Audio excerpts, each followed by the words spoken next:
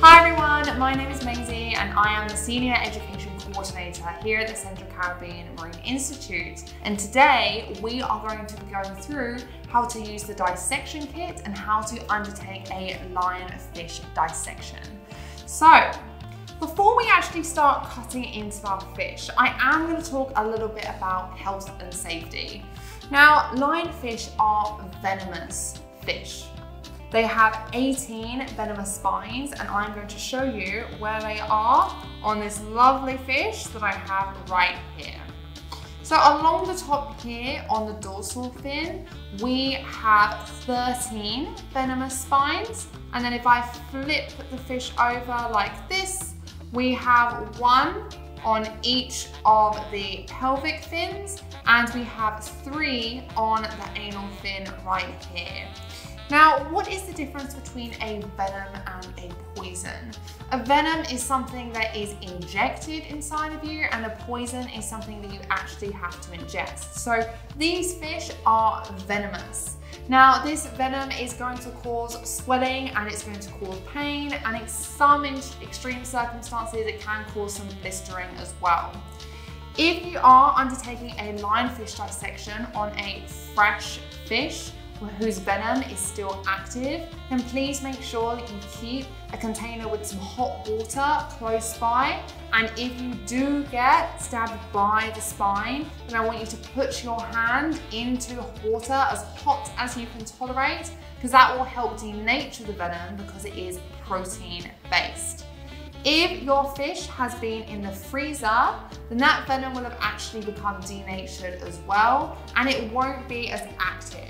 Now, I still want you to be careful when you're undertaking the dissection, because as we can see from our fish here, these spines are still really, really sharp, and you are going to cause a puncture wound in your finger. So do just be nice and careful, and just be aware of where all the spines are actually on the fish. Now, before we get started with the dissection, we are actually going to go through why lionfish are such a problem here. Now, lionfish are an invasive species. This means that they have come to an environment and they are having a detrimental impact on it. Lionfish are originally from the Indo-Pacific region, which is very, very far away from the Caribbean Sea. So how did they actually get here? Well, we think the main reason that they got into the waters around the Caribbean is via the aquarium trade, where people have had them as pets and then they have disposed of them because they didn't want to have them anymore, and they have ended up in our waters. Now, because they can reproduce so effectively, these lionfish can produce up to 2 million eggs a year. Their population spread exponentially because their eggs were transported in the currents in this region, and now they are a huge problem here. So aside from them being able to reduce really quickly, they can also basically eat anything inside. They are not very specific when it comes to their diet, which is why they're having such a bad impact here. The smaller lionfish tend to feed on a variety of invertebrates, and from doing lionfish dissections here, they seem to prefer feeding on small shrimps. And then the larger lionfish are going to be eating fish that we find on the coral reefs. So they're really having a huge impact by predating upon a wide range of species and are reducing down their numbers.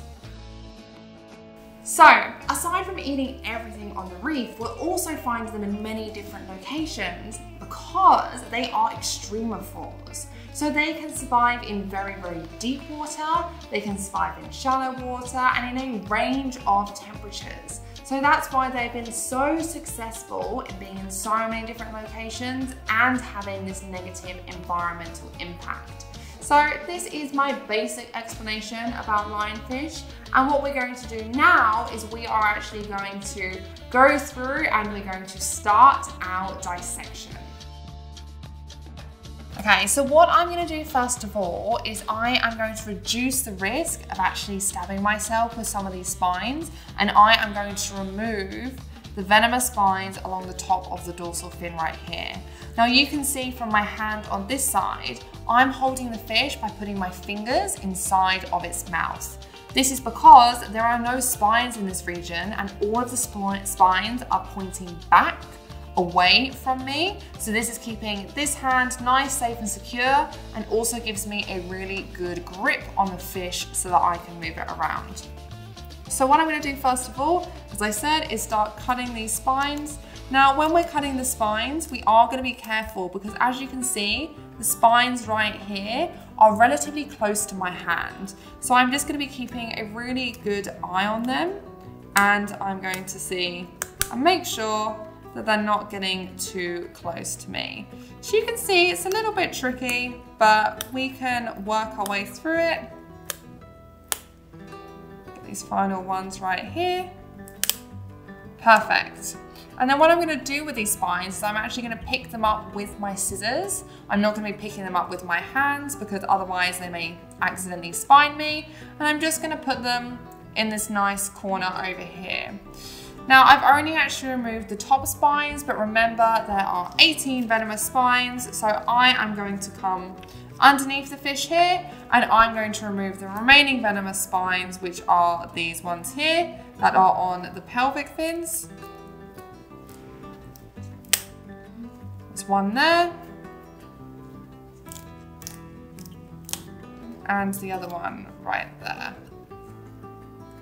Okay, and now we're going to come to the final ones that we have right here.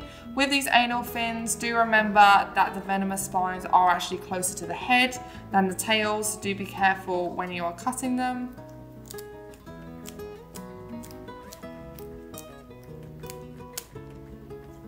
Perfect, and they have all been nice and removed.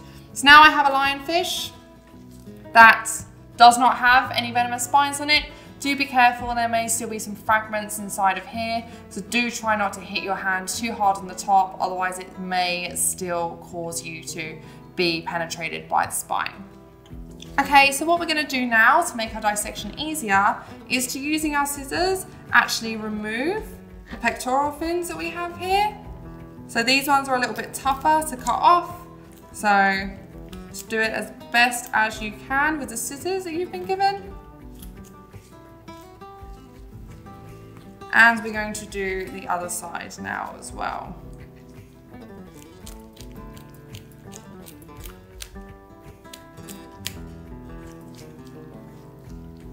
Okay, so now I have a fish that doesn't have any fins on it and is perfect for dissection. So what we're going to do is we are actually going to make our initial cut coming through the anus of the fish down here. So you'll see there's a little hole down here, and I am just going to cut all the way along using my scissors. Then what I'm going to do is I am going to come along here and I am going to make a cut which is just next to where I've just cut the pectoral fins off. And I'm going to cut up as far up as I can, and this has allowed me to open up the fish. And we can see all of the internal organs inside of here. If we take this stick that has a nice spine on the end of it here, I'm actually just going to push that into the fish, and this holds it nice and open for us so that we can see all of the internal organs, and we're going to start looking at those now. So what we're going to do is we are going to, first of all, have a look at all of this white substance that we have right here. Now this is actually the fatty tissue inside of the fish. And we are just going to kind of try and pull that away and remove that a little bit so we can see some of the other things that we're finding in there. Now what I find is really useful when you're doing a dissection is to keep all of the different things that you've taken out in different piles. It means that your students will be able to look at it and analyze all the different things that we're finding inside of the fish. Now if we come up here, then what we're going to start looking at is we're going to start looking at the gonads inside of here, or the reproductive organs. I'm just going to have to turn this fish around so I can actually see them.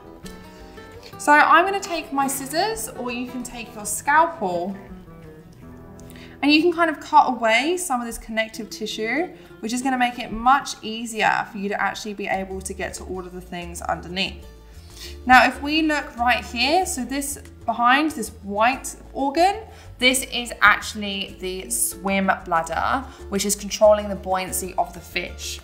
Now, on either side of this swim bladder, we are going to find, as I said earlier, the reproductive organs. And we can see here that this is a male, because once I cut this out and show you, it is relatively small compared to what you would find in the female. So if we look here, this is a male lionfish. Very, very, very small reproductive organ. The females is going to be much larger than this, and you'll be able to cut it open. You may be able to feel some of the eggs inside. So there are 2 of those, one on either side of the gas bladder. We're just going to take that one out for the time being. Now we come back to our fish. Our gas bladder is a lot easier to see. So we look here, this white organ. What I'm going to do is I'm going to cut it out as best as I can, so we can actually have a look at that as well. Now you'll notice that I actually prefer to use the scissors rather than using the scalpel, but it is completely up to you what you want to use during your dissections. I personally feel like I have a lot more control using the scissors, but if you want to use a scalpel as well, then you're more than welcome to. When we have a look here, we can see this swim bladder, which, as I said before, is helping to control the buoyancy. That's a very, very important part of the fish. It's going to lay that down here as well. Now, the next thing we're going to look at, we're actually going to ignore a lot of the digestive tissue that's inside of here. And look, you can see a lot more fat deposits in here as well. And we're just going to go straight to looking at the stomach and see if we can find anything inside of it. Now, the easiest way for you to find the stomach is to actually stick your finger through the fish, and you can actually feel it on the other side. Now, what you're going to do is you're going to make a cut where you can feel your finger, and then you are hopefully going to be able to cut out all of these tissues and sort out the stomach from them. So if I come like this and I start cutting some of this apart, by getting rid of this connective tissue, we are going to find the stomach that is right here. So you can see the stomach sac. It's not too big, but you know, you may still be able to find something inside of it. The key thing is finding that structure that is relatively solid and hard compared to the rest of the organs that we have here, and then you know that you've actually found the stomach itself. What I'm going to do now is I'm going to cut open this stomach, and I'm going to see what I can find on the inside. Now, it is relatively slippery, so do just take some nice gentle cuts, and then the best thing to do is cut all the way along its length and then try and reverse it and see if you can find anything on the inside. So I've reversed the stomach on my finger there, and we can see from our stomach that there actually isn't anything inside of it to my knowledge. So this lionfish was obviously a little bit hungry and was probably on its way to eat some food before it was speared on the reef. So nothing inside the stomach, unfortunately, but you may actually find whole fish inside of there sometimes. And if you do, you can look online and try to identify them. So what we're going to do now is we are going to move away from the inside of the fish, and we're actually going to look at the gills of the fish. So once again, I've got my finger inside of the mouth and I'm pulling back the fish. We can see the gill structures all inside of here. I'm just going to come along. I'm going to do a nice cut here, and then I'm able to pull that open, and you should be able to see those gill structures nice and effectively. If I take one of these out, then we can see here on one side are the gill rakers, which act to, keep food actually going down through the esophagus and into the stomach. And on the other side, we have the gill filaments here, which is where oxygen is being pushed into the bloodstream. I'm going to leave this right here, and what I'm going to go on to now is actually looking at the heart. So as we think about us as humans, we have one organ next to our lungs, and that is going to be our heart. So if we think about fish, it's very likely they're going to have their heart next to their lungs or their gills as well. So what we're going to do is we're going to make a cut right through here.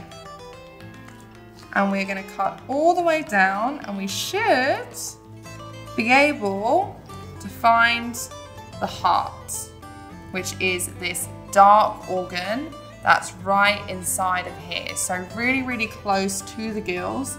And if you want to, you can cut that out as well. It is a little bit tricky, but you should be able to get some of the tissue out.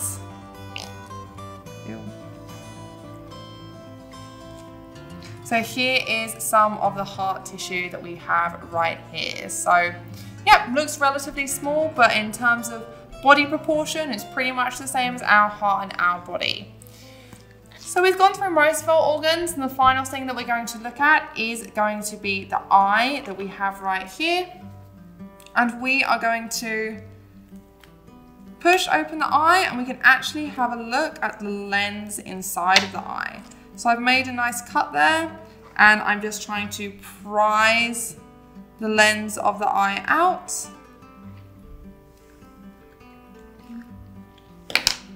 And that's just coming out right here. And we can see that our lens is actually a circle rather than concave like our lenses are. So it's very different looking in fish than it is in humans. So this is actually all of the organs that we're going to go through today. There are obviously several more inside, but these are the key ones that I want us all to look at. So before we finish, the final thing that we're going to do is we are actually going to measure the length of this fish. So you can use the ruler that you got inside your teacher pack. And what you're going to do is you're just going to place this underneath the fish like this. Now we are not going to be measuring the whole length of the fish. We're going to be measuring it from here all the way up to its mouth at the tip. So we are not using the final part of the caudal or the tail fin right here. So I'm literally going to line this up very nicely. I'm going to make sure that my lionfish's mouth is closed, otherwise it's going to increase its length. And what I'm going to do, and I'm just going to use the end of my stick right here, I'm just going to line this up with the mouth, and I am going to look at the length, which for me is 21.4 centimeters. So a relatively large lionfish that we've got right here. Okay guys, that is it for our video that we're going to be doing today. I hope you've all learned something new, and you can go and undertake some really cool lionfish dissections in your classrooms. Thank you so much for watching. Bye.